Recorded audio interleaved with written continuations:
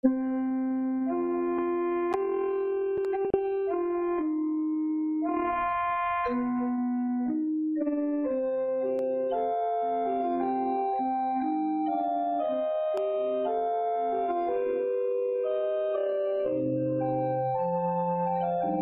was brought to you by The Vine on YouTube, and The Storyteller on Facebook.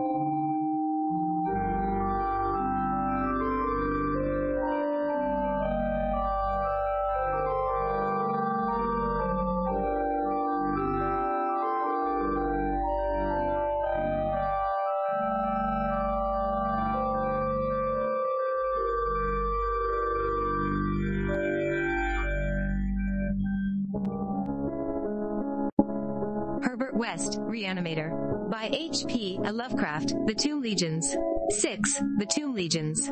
When Dr. Herbert West disappeared a year ago, the Boston police questioned me closely.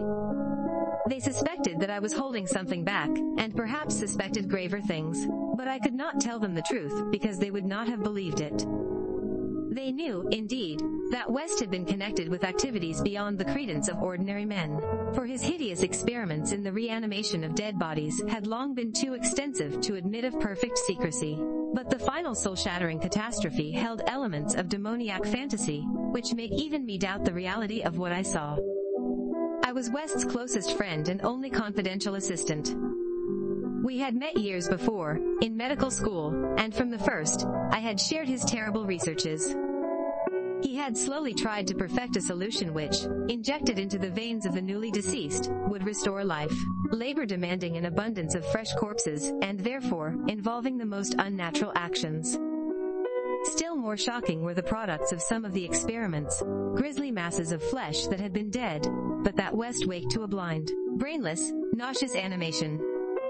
These were the usual results, for in order to reawaken the mind it was necessary to have specimens so absolutely fresh that no decay could possibly affect the delicate brain cells. This need for very fresh corpses had been West's moral undoing. They were hard to get, and one awful day he had secured his specimen, while it was still alive and vigorous. A struggle, a needle, and a powerful alkaloid had transformed it to a very fresh corpse, and the experiment had succeeded for a brief and memorable moment, but West had emerged with a soul calloused and seared, and a hardened eye which sometimes glanced with a kind of hideous and calculating appraisal at men of especially sensitive brain, and especially vigorous physique. Toward the last, I became acutely afraid of West, for he began to look at me that way. People did not seem to notice his glances, but they noticed my fear, and after his disappearance used that as a basis for some absurd suspicions. West, in reality, was more afraid than I, for his abominable pursuits entailed a life of furtiveness and dread of every shadow. Partly it was the police he feared, but sometimes his nervousness was deeper and more nebulous, touching on certain indescribable things into which he had injected a morbid life, and from which he had not seen that life depart.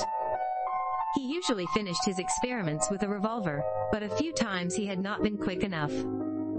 There was that first specimen on whose rifled grave marks of clawing were later seen. There was also that Arkham professor's body, which had done cannibal things, before it had been captured, and thrust unidentified into a madhouse cell, at Sefton, where it beat the walls for 16 years. Most of the other possibly surviving results were things less easy to speak of, for in later years West's scientific zeal had degenerated to an unhealthy and fantastic mania, and he had spent his chief skill in vitalizing not entire human bodies, but isolated parts of bodies, or parts joined to an organic matter, other than human. It had become fiendishly disgusting by the time he disappeared. Many of the experiments could not even be hinted at in print. The Great War, through which both of us served as surgeons, had intensified this side of West. In saying that West's fear of his specimens was nebulous, I have in mind particularly its complex nature. Part of it came merely from knowing of the existence of such nameless monsters, while another part arose from an apprehension of the bodily harm they might under certain circumstances do him. Their disappearance added horror to the situation. Of them all West knew the whereabouts of only one, the pitiful asylum thing. Then there was a more subtle fear, a very fantastic sensation resulting from a curious experiment in the Canadian Army in 1915. West, in the midst of a severe battle, had reanimated Major Sir Eric Morland Claphamley, DSO, a fellow physician who knew about his experiments, and could have duplicated them. The head had been removed so that the possibilities of quasi-intelligent life in the trunk might be investigated. Just as the building was wiped out by a German shell, there had been a success. The trunk had moved intelligently, and, unbelievable to relate, we were both sickeningly sure that articulate sounds had come from the detached head as it lay in a shadowy corner of the laboratory. The shell had been merciful, in a way, but West could never feel as certain as he wished that we two were the only survivors. He used to make shuddering conjectures about the possible actions of a headless physician with the power of reanimating the dead. West's last quarters were in a venerable house of much elegance, overlooking one of the oldest burying grounds in Boston.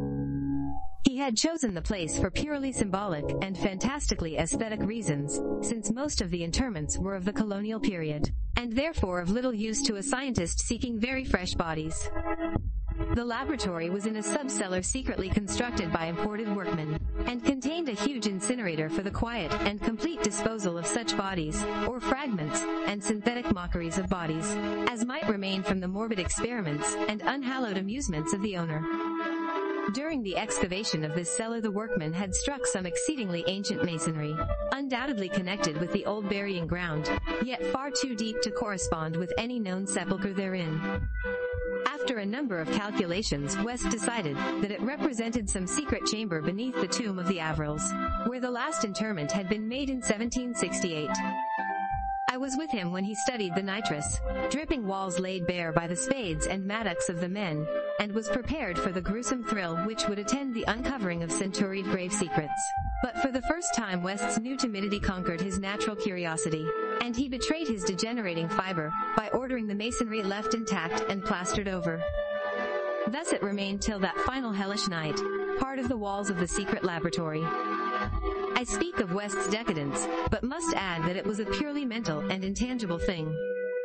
Outwardly he was the same to the last, calm, cold, slight, and yellow-haired, with spectacled blue eyes and a general aspect of youth which years and fears seemed never to change.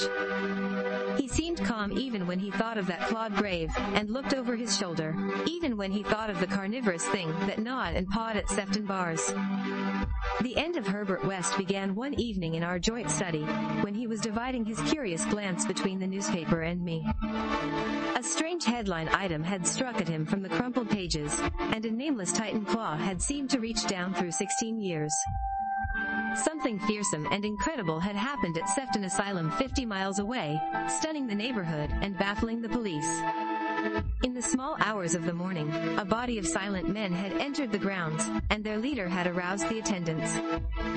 He was a menacing military figure who talked without moving his lips, and whose voice seemed almost ventriloquially connected with an immense black case he carried. His expressionless face was handsome to the point of radiant beauty, but had shocked the superintendent when the hall light fell on it, for it was a wax face with eyes of painted glass. Some nameless accident had befallen this man.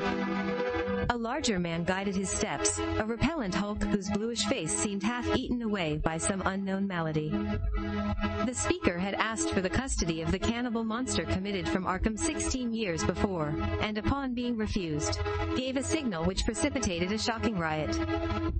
The fiends had beaten, trampled, and bitten every attendant who did not flee, killing 4 and finally succeeding in the liberation of the monster.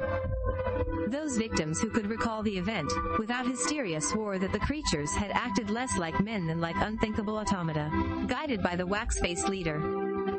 By the time help could be summoned, every trace of the men and of their mad charge had vanished.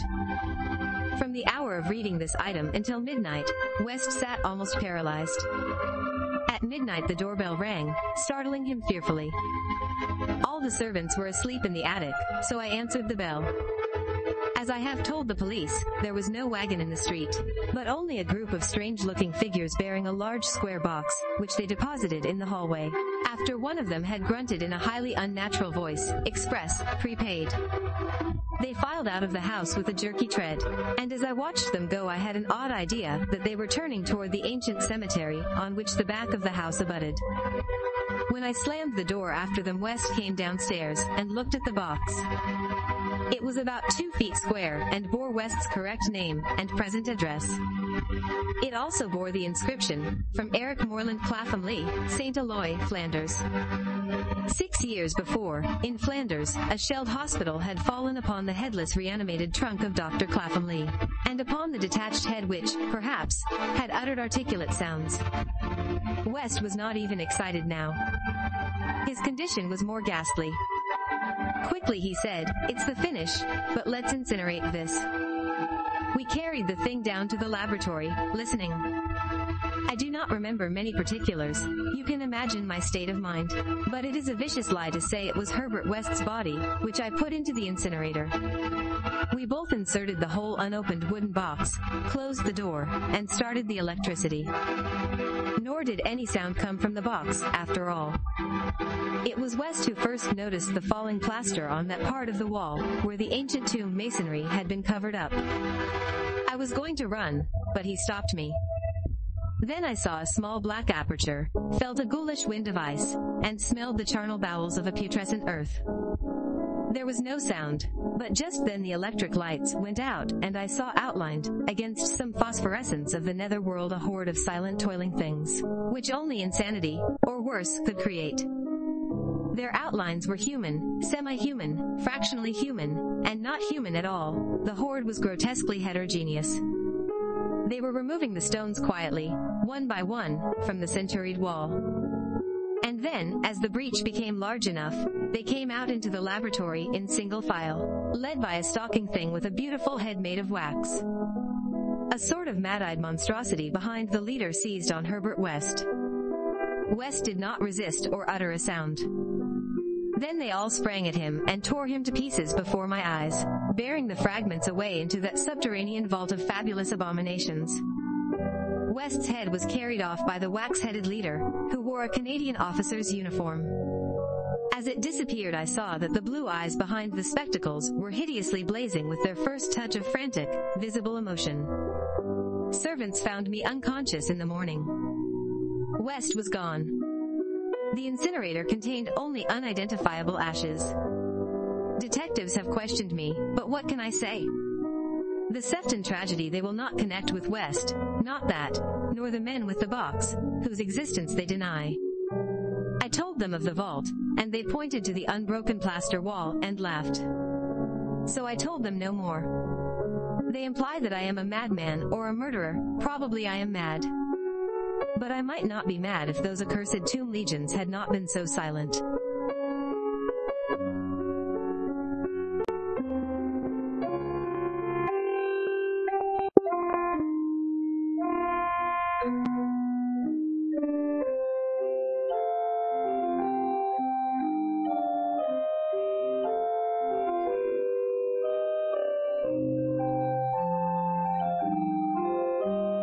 This was brought to you by The Vine on YouTube, and The Storyteller on Facebook. We thank you for your participation. If you enjoyed, please like, subscribe, share, make comments. We love feedback.